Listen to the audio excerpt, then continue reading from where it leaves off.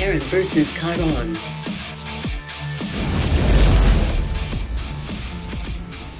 You've probably heard some of the recent chatter about Stassin. So how excited am I to finally cast one of his Keiron games? Might as well give him some kind of puffball opponent. Maybe some no-namer like Magical Cookie, aka you. And we're gonna do it on the eccentric map, Neo-Humanity. So many odd little features on this map. For example, it's very subtle, but there's actually slightly more minerals in the main base than usual. Same number of patches, but one of them is larger, which actually gets you an extra 900 minerals in that base. Opening edifice goes down, that tells me we need to do some intros. Interesting trivia point about our Terran player in the lower right. His blood makes up 8% of his body weight. Yes, I'm talking about you! We recently saw you defeat the Genitron as Terran. Can he do it against the Keiron? If you missed that game, I feel bad for you, son. I got 99 problems, but the Gen ain't one. Well, that sounded really cool when I thought it up in my head anyway. Stassin's gonna expand. Better introduce. Our Keiron player in the upper left in blue is a pro football player from Belgium. He is Stassin!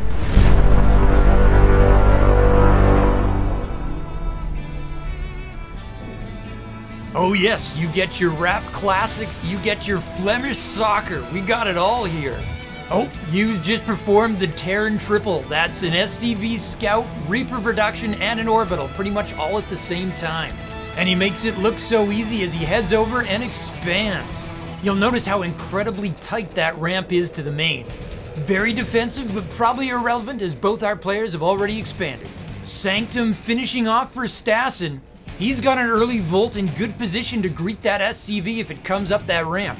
Oh, double Sanctum. We haven't seen that in a long time. SCV is gonna see it. Oh, he's definitely gonna die, but he is gonna get the key scouting info.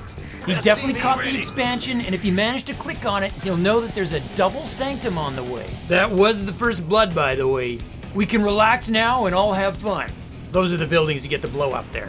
Thank you, Reaper, for demonstrating that in a timely way. And also showing the rich gas geysers in the center of the map. This map has everything. Oh, the natural's unguarded. Reaper's gonna slip in here. Just one mouse to pick off. But Stassin's actually gonna save it. It's 3-1. Reaper doesn't like his odds. He gets out of there. There is a Reaper door on this map, too. Looks like he's gonna try for it. Did Stassin cover the back door? He did not. Reaper's gonna slip in. Stassin fires off an Energize to give his harvesters that extra shielding. KD8 charge in the mineral line, bouncing mice. Volt's racing up the ramp to deal with this, and you knows the party's over. He gets out of there, and it looks like his grenade did get a kill. Meanwhile, back at the Terran ranch, factories up, reactors on the barracks, and another CC is getting built. He's also putting up a safety bunker. He knows he's forcing out a lot of Volts here. Ooh, Stassin mining the gold minerals on the side there. Reaper gonna try again, he might see this. But the Volts are in position. You gets a grenade off and then pulls back just before his Reaper dies. Perfect timing.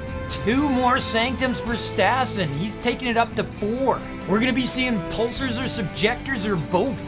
Pulsars have been making a real comeback in the meta as of late. And as soon as I say that, it's a subjector that shapes in. A subjector has terrific range and can really cause a problem for a Reaper. So you'll see with just 2 trips you can get rid of that golden node, which will actually give Stassin access to 1 base over. It does though create an additional hole where that Reaper can slip in. 3rd CC finishes up for you. We've seen him do this before. Rather than fly it right away, he uses it to make additional SCVs for his natural. What he does is he speeds up the rate of saturation. The Subjector is a terrific anti-air unit. For a while, we used to see them everywhere, kind of like stalkers. But they kind of dropped off the map for a while, so I'm kind of glad to see them back. Very defensive position for Terran. He's fully loaded that bunker and he has a tank behind it. But Stassin's not attacking. He's taken that 3rd. Due to the magic of mules, it's Terran that has the income lead right now. But an extra base for the Keiron could change that, especially if he keeps on top of his Energizes. Use adding that starport and also 2 more Raxes. Terran goes for defense and powers up behind him. Oh, the Reaper made 1 foray too many and the Subjectors had no trouble shutting that down. And with that, I officially declare that we are transitioning into the mid-game here. Stassin starts the first upgrade of the game at the Reliquary. It's +1 biological weapons. He's also making an Elysium, mostly just because he enjoyed the movie starring Matt Damon, but also because he probably wants to make a Crux. If he does, I hope he researches Convergence, because I think that is a bang-on spell against Terran tanks. Some players are getting good at dodging Convergence, but siege tanks don't dodge very well when they're sieged up. And being mechanical, they take the full brunt of that spell. Oh, there's a Viking coming out of that starport, not a medevac, which is almost eerily prescient because Stassin has warped in an aperture. That's the Keiron dropship, but with nifty teleportation effects. It looks like Stassin has loaded it with double pulsars. I've never seen a pulsar drop before. This is cool. And it's not just a pulsar drop. He's advancing across the map with his main army. It's a two-pronged assault. One of these is meant to be a distraction. Full wall off for Terran. You is not gonna make this easy. Keiron could really smash itself against that defense. He'll need to make a judgment call here.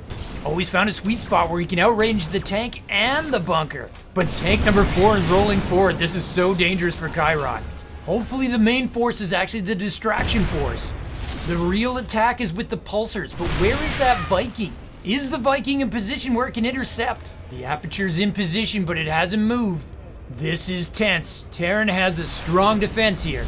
The Viking sees it. He's going after the aperture, but the pulsars do get down.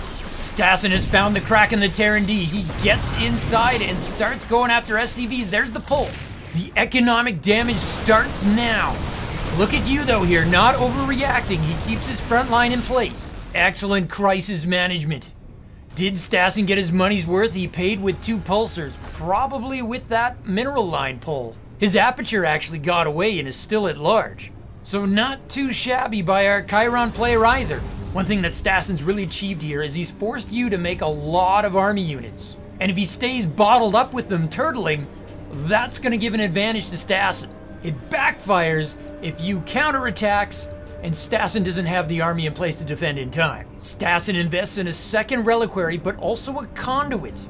That builds the charges for the echoes and the fuse. He's also finished up his foundry, while still adding yet another sanctum.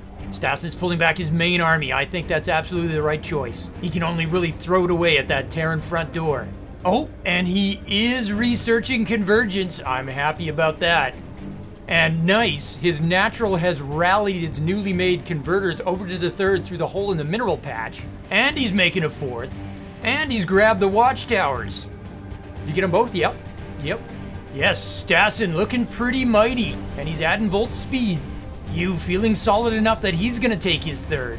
He probably thinks he's finally catching up on bases. And that is not gonna be the case for very long. What he does have is a sizable army lead. So even though he's forced to abandon that excellent wall defense he put up, he should still be pretty confident that he can hold on to that 3rd. Especially since, if I'm right, Stassin has no real intention of attacking right now. He's focused on upgrading and expanding. But he's not the only one teching. Ghost Academy for Terran. Ghost should be very efficient against Keiron. Similar to how steady targeting aka Snipe works so well against Zerg, so many Keiron units are biological, a lot more than you'd think. And since every Keiron unit has shields of some kind, that means EMP is gonna be pretty good too. Stassin's researching Dissonance Projector. That's cloak for your echoes when they're in Discord mode. Speaking of Discord, if you wanted to join the Scion race's discussion, the Discord invite link is in the description below. Oh, Stassin looking to prove me wrong here. He's pushing out against that 3rd. It's a low-tech army at this point, but he's got some Crux mixed in there. If he can get some Convergence on the tank and some lightning bolts on the Marines, it might be possible. He's hitting before the ghosts come out, but that's a lot of well-spaced tanks. Convergence eliminates 1 tank and weakens the 2nd. Love the depot wall protecting those workers. That 3rd is a tough take, and it's only gonna get harder. Ghosts coming on the field now. Stassin going for triple atrium. Oh, Echo versus Viking. The Viking does not have an opportunity to use its superior range, and the slightly cheaper Echo squeaks it out.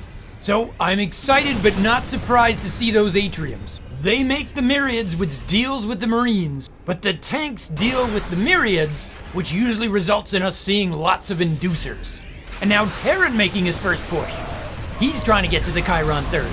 Oh, but the Crux definitely have something to say about that. Those Convergence blasts really give the Keiron battlefield control.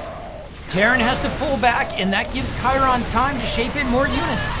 The Marines are trying to kite, but the Pulsars do not like flying children's toys. There's the pickup, and you officially abandons the effort. I prefer battles with tanks, he says. So back to my deep thoughts on unit composition.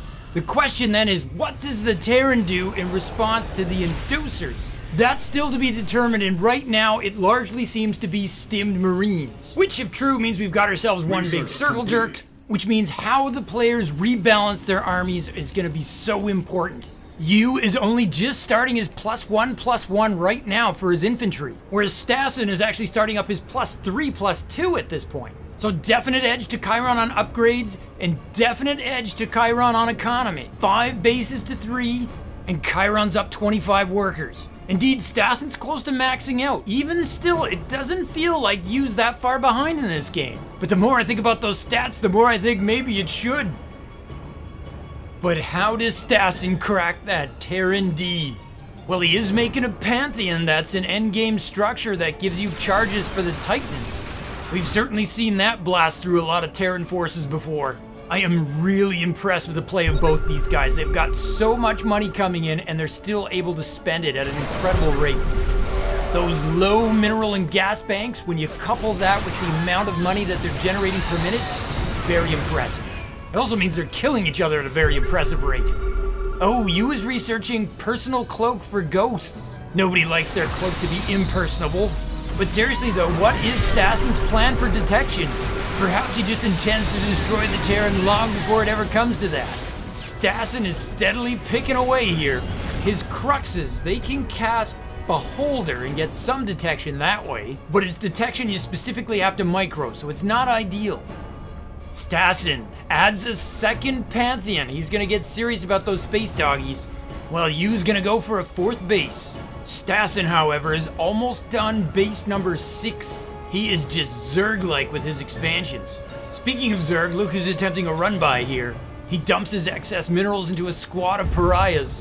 They attack one base location only to find it empty. They attack another only to find there's no SCVs yet. Stassin may not appreciate how far ahead he is. He will satisfy himself by trying to take down that command center, but all Yu needs to do is lift it off. Or he could murder all the pariahs, that works too. And I'm ashamed to admit it, but our judicial system always looks the other way on pariah murder. It ain't right, but it's the truth. But this is an aggressive expansion. Yu going for the rich gas geyser in the center of the map. If he could somehow hold that, he might get back into this game, having just hit Terran's outside expansions. It looks like Stassin's anticipating retaliation. He's reinforcing his outlying bases. Until now, he's actually gotten away with making about 0 nullifiers. That's right, almost 13 minutes without a single turret. If you can do that and survive, you've saved yourself a lot of dough. Oh, extra foundry going down. I'm always hopeful that means we'll get to see a ward. But it might just mean more Umbre. I'm assuming Yu's gonna move all his defenses forward and try to hold that forward base, but he hasn't really done it yet. Oh, here he goes. If I'm him, I think I stake my game on it. I say, this is the hill I am gonna die on. That black trough between the two bases is like the lowest of the low ground. It is a place where units go to die. Stassin, still holding the watchtowers. He's also now researching stealth compulsion. In addition to a +1 range bonus, that means that the Umbre does double damage with the shot it fires when it's cloaked. Oh, big battle. There's a fortress hug going on. Stassin threw his army at that base. His supply went from max down to below Yu. And then in the time it took me to say that, he remaxed. I see, he's ordered a bunch of space doggies. Those Titans, they suck up a lot of supply. He's also making the Aegis. I always love to see that. You know, it's a favorite thing of mine. Now, we've watched Yu crush many a player with the Titan. So it's kind of neat seeing him take a dose of his own medicine here. And a couple of those Titans look like they have fuses in them. Yu's tank placement is really conservative. It's a nice deep position where it's really hard for Stassin to get at them. The downside though is that they sacrifice a lot of their range. His MVP though has got to be the fortress and the fortress hug. Oh, Stassin knows it. He's sending the Elytra after the SCVs who are trying to repair. Oh, that is killer smart. He is losing so much doing this though. Yu's gonna wind up holding it. It's gonna turn out to be a very efficient engagement for him. Oh yeah, here's the adjustment. Keiron is looking to add in inducers now. Terran going low tech, mostly focusing on Marines and Marauders at this point. The Aegis is done. It's somewhere. There it is, at the triangular third. I do think his opponent is mostly focused on survival, though. I don't think he's going to be attacking into that. Stassin's main is long mined out. He has skipped on his drop defense there, though. Perhaps that's a vulnerability. You definitely subscribes to the Terran playbook that when in doubt, make another 10 command centers. Oh, that's called conjoined destructible towers. The idea is when you blow them apart, it adds new destructible debris, which in theory lengthens the rush distance on both sides of the map. For you though, it's gonna add another choke, which is another point of defense for him. So it makes a lot of sense here. Stassin's all maxed out, so he's spending his money on turrets, upgrades, and more citadels. He's actually gonna take that forward base himself. Oh, Yu's actually looking for some drop play. As I said previously, the main is vulnerable, but the problem is the bases to the side, they're all reinforced now. So I'm not sure that's the gaping flaw that I originally thought it was. Oh, I like this. Those inducers can just fire over the minerals. Yu has not mined out his gold minerals. What? No, Stassin, that was a great idea, man. I think he just wanted to move in and crush that base, saw nothing was there. But I think it would have been awesome for the inducers to lob their long-range shots over those minerals. Punish your opponent for not mining them out. Oh, the drop marines just walked into a thicket of turrets. They're getting nothing done. That was not the drop location he wanted. The good news is that the lull has pretty much provided you with the opportunity to get maxed himself. Make no mistake, Stassin has the better bank and he's got a lot more bases. But he's only one bad engagement away from having this game flipped. And betting against you is not something people do around these parts. I mean you, the player, obviously. I mean, I'm sure you're pretty good, but you know what I mean. Why do I cast this guy? He trips me up at least once a game. Stassin trying to see if he can get something done by attacking from the side here. EMPs firing off on the Titans. And then Liberators moving in with the Liberation Circles. This is not the same Terran Stassin was battling 2 minutes ago. Terran is much tougher now.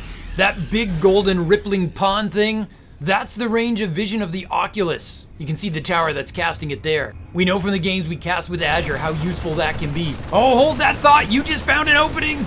He's found a base without turrets, but with tons of supply structures. A Titan moves to defend, but it's only just one. The Marines take it down.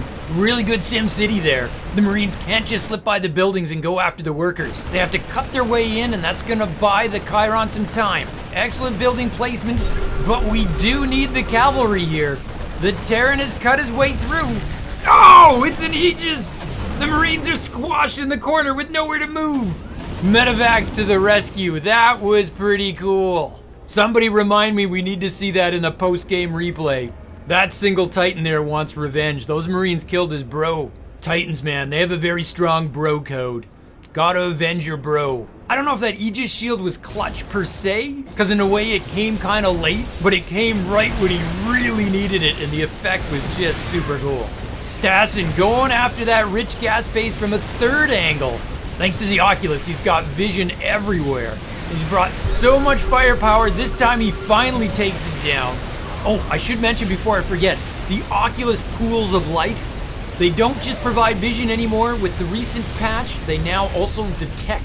I think I've been reminding everybody in like 1,000 videos that the Oculus does not detect. Well, now it does, which is particularly relevant here when Yu is cloaking his ghost. Okay, you found the spot I wanted him to attack because there was no defense here. And once again, it's the Aegis to the rescue. Stassin's like, what are you talking about? I don't need a turret, I've got a teleporting Aegis. The interesting thing is, Stassin is max, so he can't shape in units to defend. And if he runs out of Aegis energy, he's not going to be able to teleport around either. Terran rebuilding that command center, it's a bit unfair. Stassin worked so hard and lost so many units building that thing. Look at that vision, he sees everything. He sees that command center going back up. He's like, oh no you don't, no way, no how. I will suck tank shots if I have to. I've got a $4,000 mineral bank. I'm prepared to spend it. Liberator circles going down. Yu knows he's gonna lose his command center. He just wants to make it as expensive as possible. Terran has been much more efficient than the Keiron. That's the one stat that Yu's been winning this game.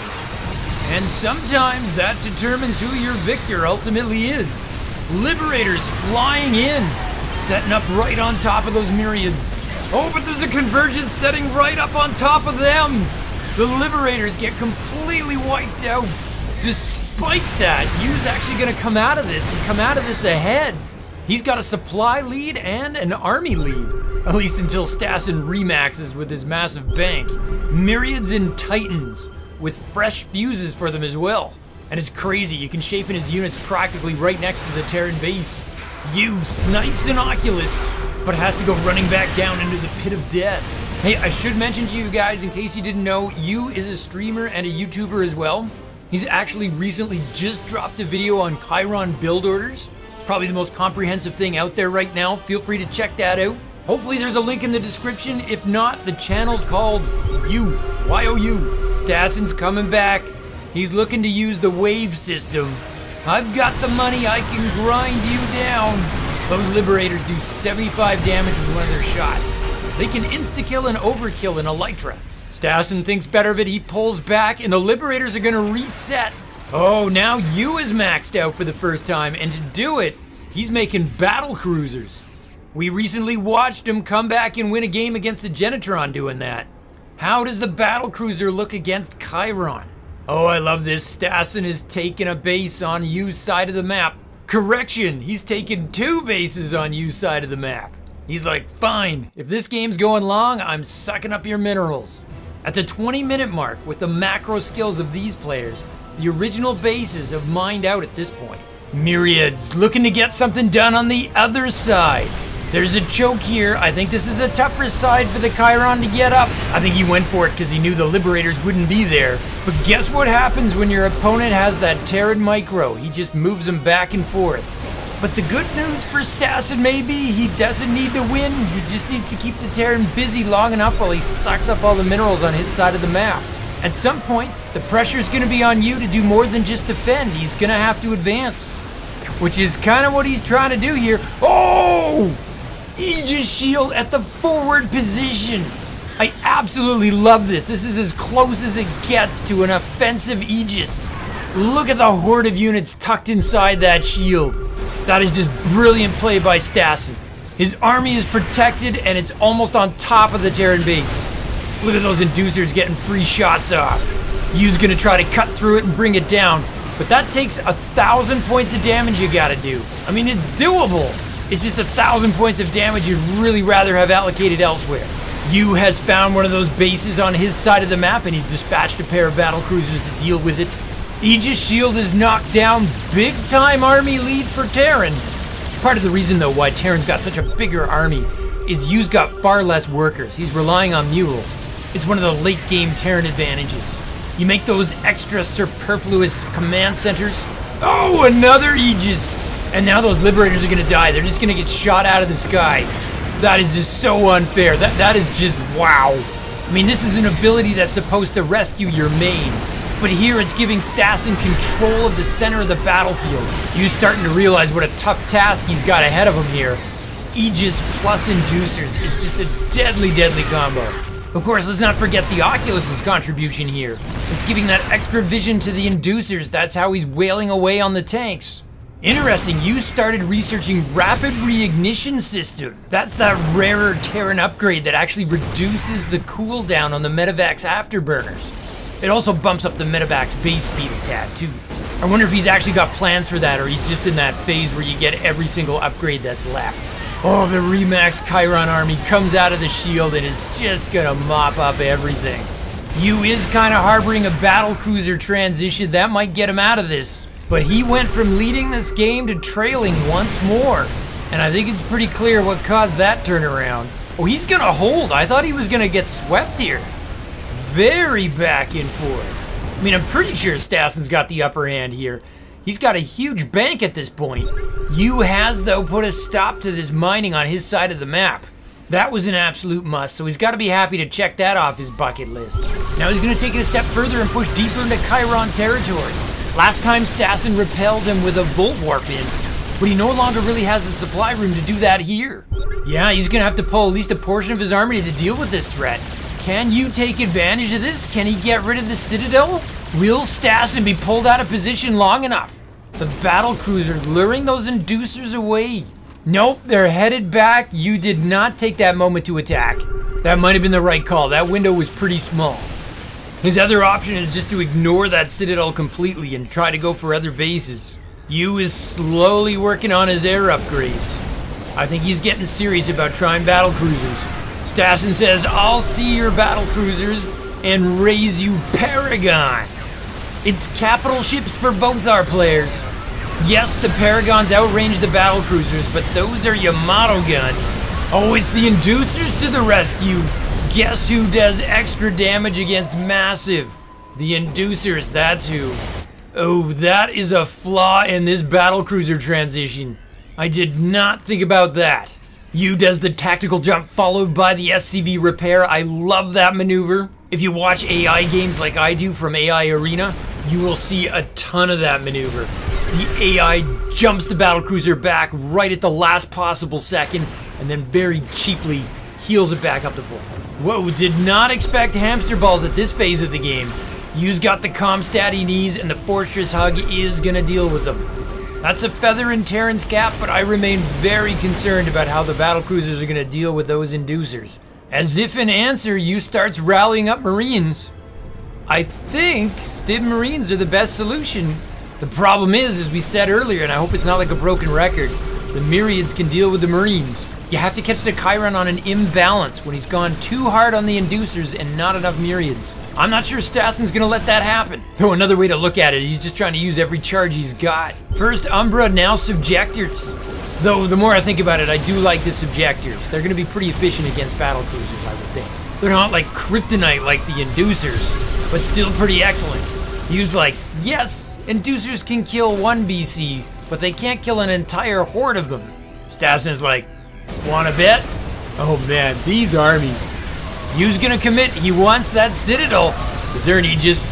No, but the BCs just can't take the inducer hits. Look at that, look how effective just simple Marines are against the inducers when there's no Myriads around. With only one Myriad, they can just stim into everything.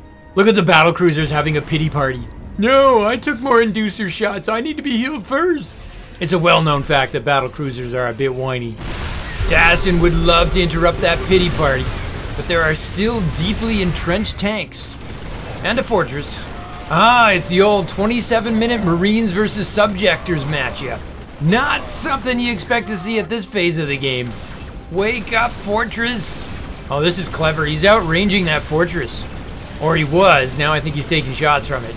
Yeah, I think this has to be microed very carefully. Otherwise, it just doesn't work. There's at least half a hug on that fortress now, and that's going to be it for the Subjectors. Stassin's looking elsewhere, which means I probably should be, but I can't look away. If the health bar on the fortress is going up, it's not working. They're just gonna turn into pools of ochre. Well, this is unnecessary. Yu just winning all these little victories everywhere, but I think he's still losing the war.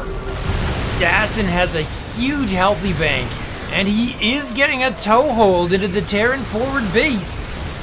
Yeah, the well-entrenched tanks are gone. Oh, tactical jump to the rescue here. The BCs jump on top of the Keiron army. Stassin needs to find his crux and drop some convergence spells on those BCs, kind of like he did to the Liberators. Whoa, that really worked for the Terran. They both lost a ton of supply there, but Stassin took the worst of it. He finally had that beach landing over the Terran base. And just because the Keiron enjoy proving me wrong, the Umbra have taken over the lower left base. I did not think they had that in them, and neither do the battlecruisers. The Umbra are cloaking as fast as they can. You can't see me, I'm hiding behind my finger. But Yu cheats, he drops a scan. Comstat, man, it's so good. You know, we talk a lot about Keiron detection, and I often sort of imply how it may be one of the weaker points of the Keiron race. But what I always seem to leave out of these discussions is that the Gyre is the detector. That is a Keiron air unit that we do not see a lot of. For a brief period, it was hugely popular. It had that all-powerful Imprism spell that people are figuring out how to use. But it got a rework, and we just haven't seen a lot of it ever since. Hold that thought, because Stassin has broken through again. With the BCs out of position, he's driving in. Does Yu have the energy for a tactical jump? He does!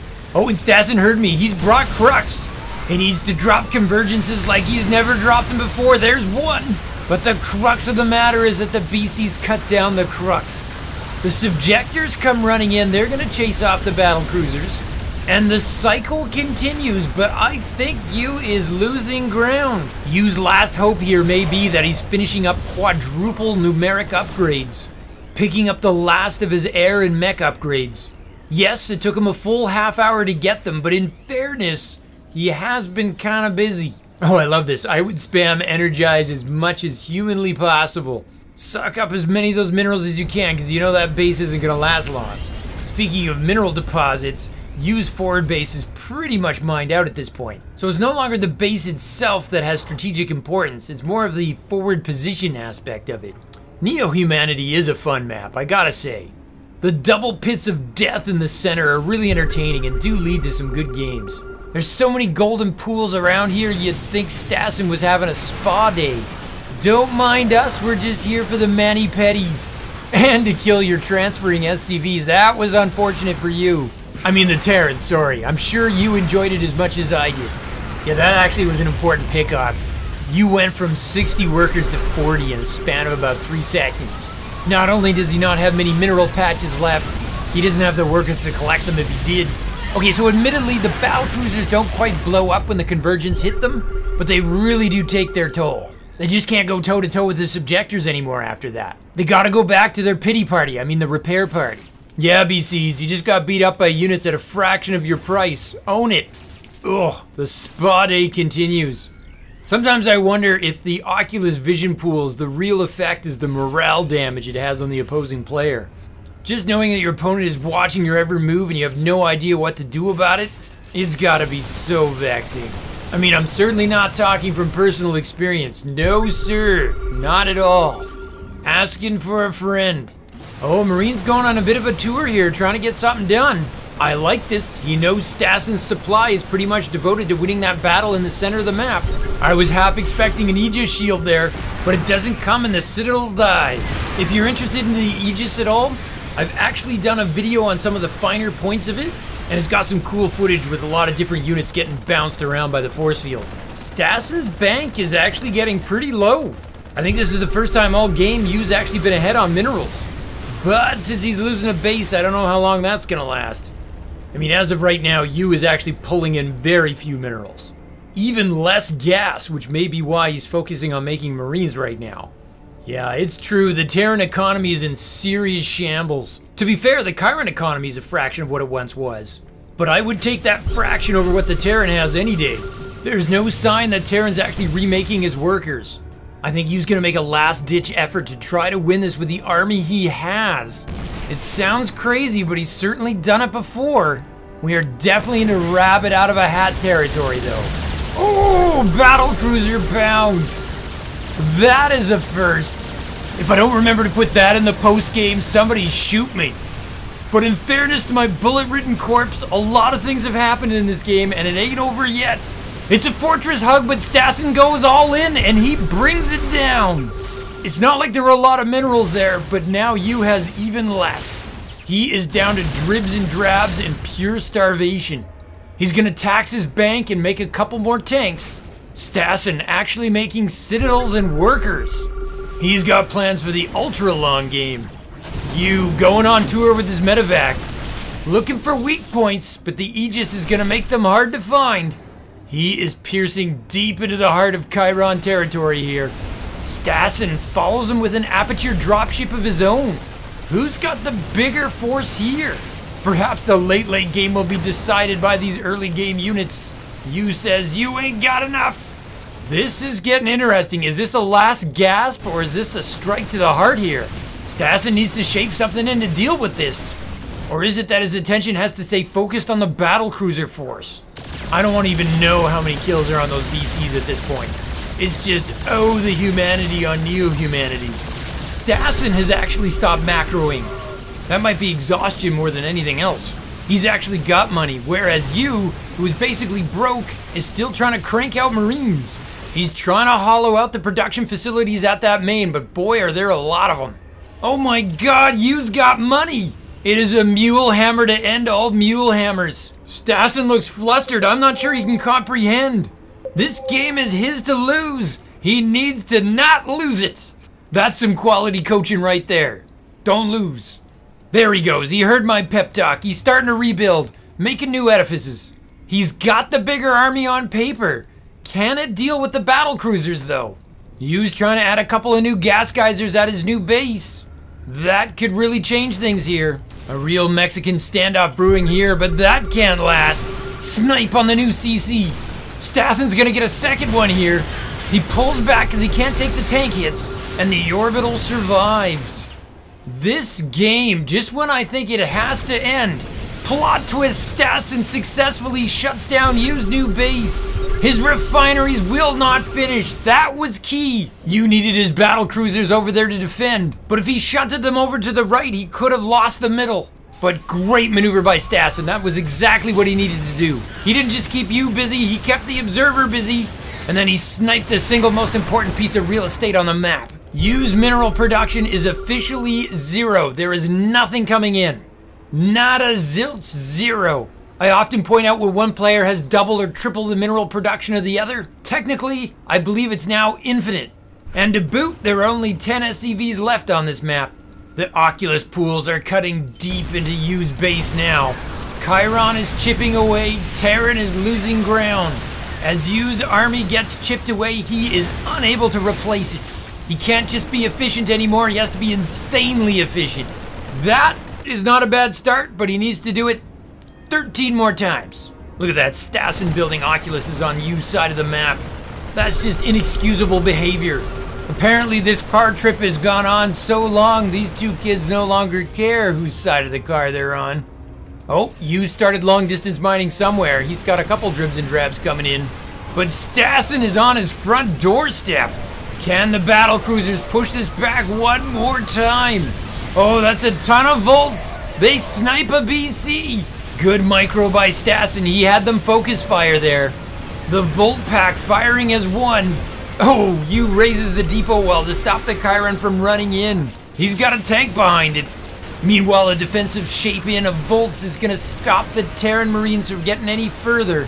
And the Keiron barbarians are at the gate. The battle cruisers seem helpless to stop this.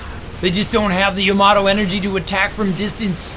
If they close, the volt pack will be there. Yu tries to attack from both sides. The Elytra chew through the Marines. The BCs are holding their ground. This could be it. Terran supply collapses. Keiron driving into the heart of the Terrans. It's GG. What was that, a 40-minute KVT? Outstanding.